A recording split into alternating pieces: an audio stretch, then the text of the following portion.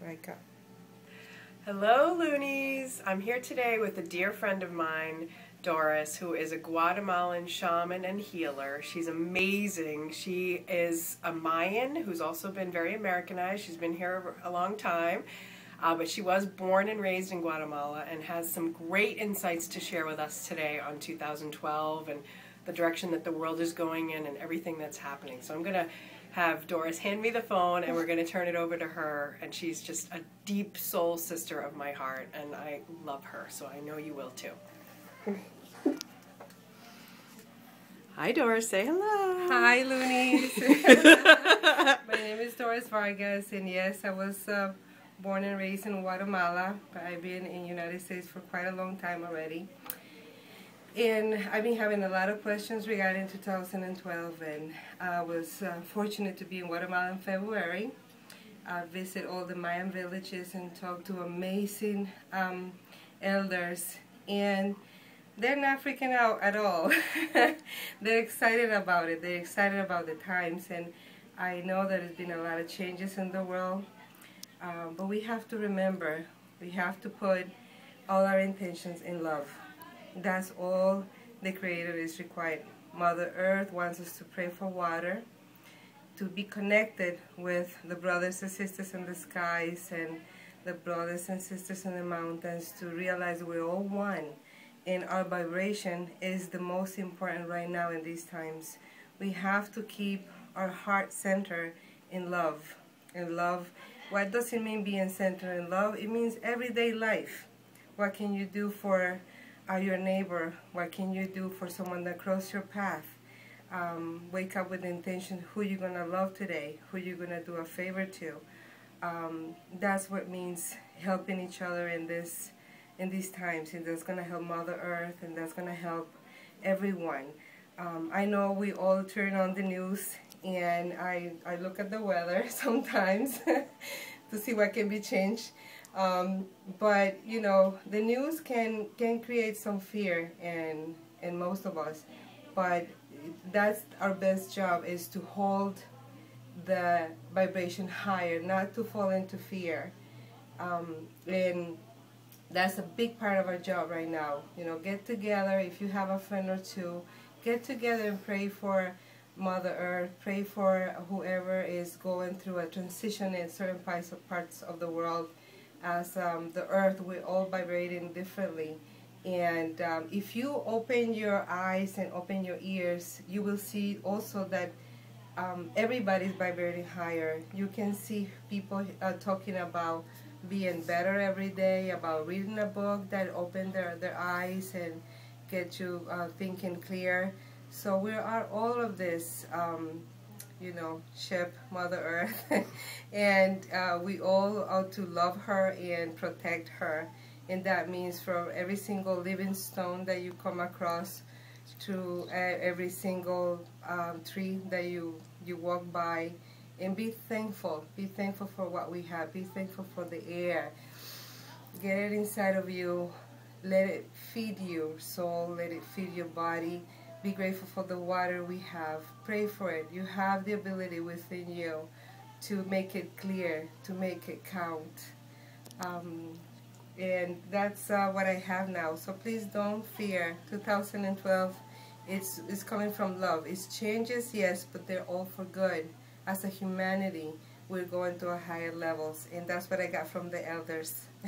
Thank you so much, Doris. I have a question for you, if you don't mind. Could you talk about the physical effects that the ascension process or raising our vibrations are having on a lot of us who are either light workers or healers or just anybody in the mainstream, just humanity at large, and what kind of physical tools you've reached for and that you use to help you keep your energies flowing and pure and clean and high and all that good stuff?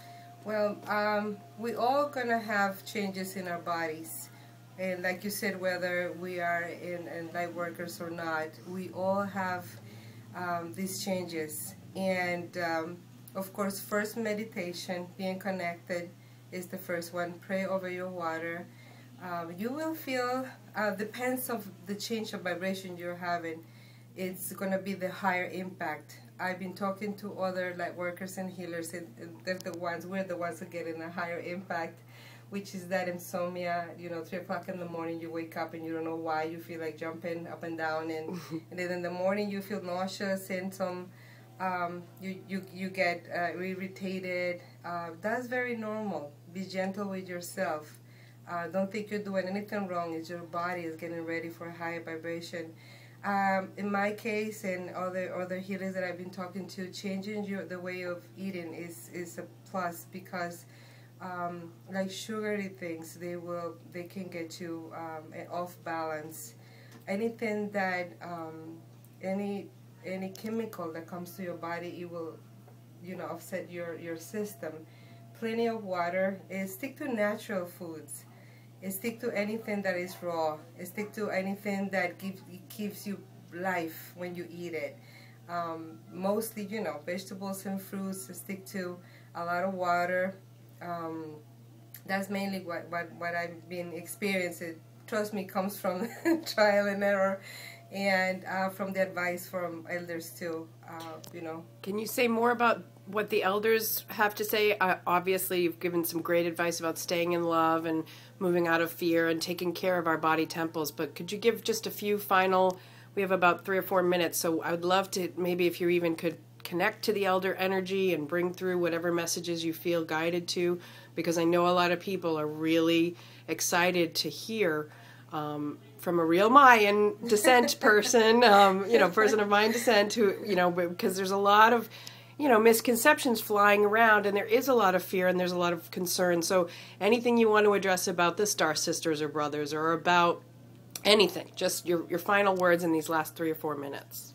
Okay, my final words. I asked the same questions to the elders when I was in Guatemala, and they said just keep going with your daily lives.